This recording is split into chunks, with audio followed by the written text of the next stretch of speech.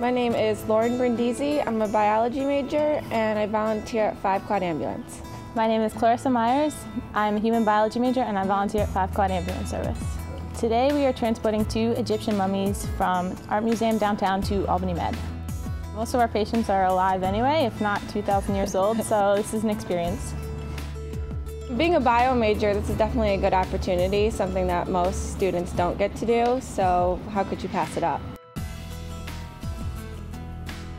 So we're driving down to the museum. We're going to pick up, there's 2 mummies. We're going to transport each of them separately. I'm interested to see what one looks like. I've never seen one in person other than like a picture. I'm very interested in the kind of tests they're going to do on them and see what happens. They're there.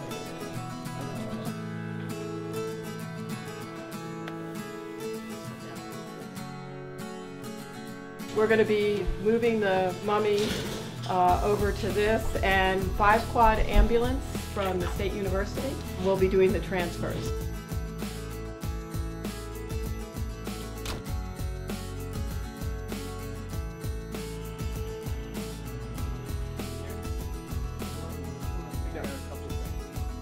I was surprised. I thought they were actually going to be in their casket, but it was pretty crazy that they're right outside of it.